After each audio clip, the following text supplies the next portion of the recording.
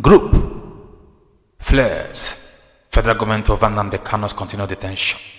Hello great people, welcome to my channel. Now according to the news of today, a group of human rights advocates under the aegis of Policy and Legal Advocacy Center on Friday knocked the federal government for flaunting the Court of Appeal ruling regarding the continued detention of the leader of the indigenous people of Biafra, Nnamdi Kanu. The Executive Director of Policy and Legal Advocacy Center, Clement Wan, expressed his reservation at a press conference held in Abuja to commemorate the Global Human Rights Day. A federal court of appeal in Abuja had ruled that the FG breached all local and international laws in his first full rendition of Kanu to Nigeria, an action that nullified the charges of terrorism charges against him. Despite the judgment given for Kanu's release, the administration of the President Major General Muhammadu Buhari III has refused his release.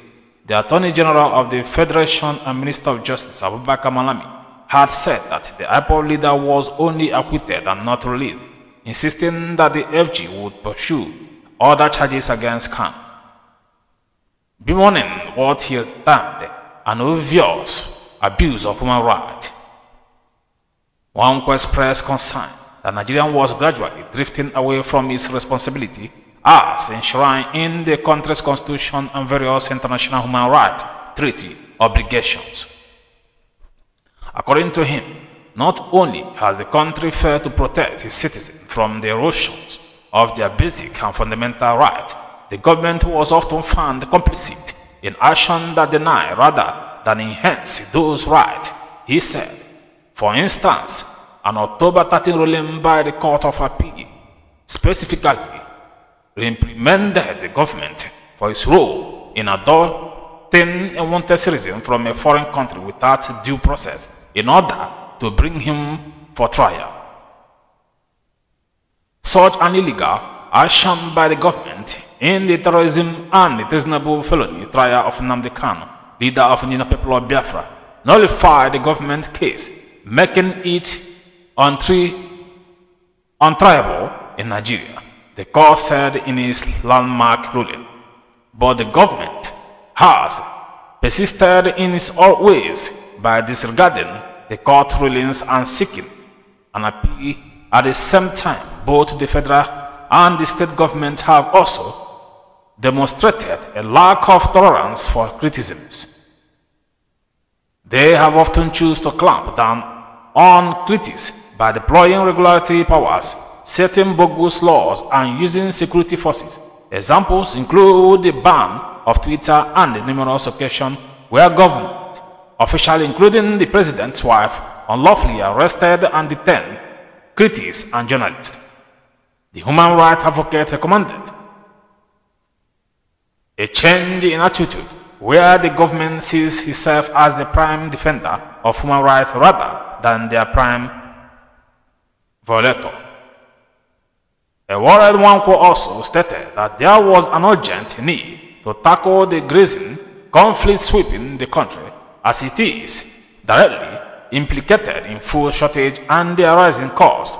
The government should redouble effort to tackle pervasive insecurity in the country and reassert its control over the country's territory, the report said. Black called on the authorities to launch investigation into allegations that some members of security forces are showing partnership to some sides in the grazing conflict to nip such practice in the bud, if true, and boost the citizen trust in armed forces, he said. Now we come to the end of the news. There's nothing more to talk about. The issue is that we want Nnamdi Kanu to be released. Nigerian government are complicated. They are doing everything possible to destroy the gentleman, which they have failed in arrival. They continue to deceive the people, causing more problem. Every atrocity is happening in Igbo land today, they are contributing to it, if not 50% of it. All the insecurity in Igbo land, if not 50% of it, they are contributing. Nnamdi Kanu did not commit any crime. All he did was fight for freedom of his people, and which many of us supported him because that was the right thing to do, still the right thing to do. But Nigerian government, as criminal-minded as they are, they went all the way to Kenya to kidnap him. Quite sure it was a trap, but the court has said let him go, free the gentleman. So the question is, why are they still keeping him? This is one of the things that the United Nations is not doing right. They have issued press statement, but they have not done anything, even after the date given to the so-called Nigerian government has expired. Rather, they are busy planning election in Nigeria. The British government are criminally minded, like I've always said. If not, they have every power to ask Nigerian government why they are still keeping their citizen who owned a British passport and was kidnapped in Kenya. But they have refused to do that because, they have refused to do that because they are part and parcel of what is going on. Even the so-called United Nations, the EU, the Amnesty International, I cannot see any strong action they are putting in this whole thing, in this whole saga, because Buhari government by now, especially Buhari, should not be allowing to come to United Nations in name of anything to give a speech, because he contributed in terrorism going on in the northern part of the country, and today he also contributed in the problem happening in Igbo land, at least 50% of it. And his threat here and there, they will not say they did not see that or did not hear that.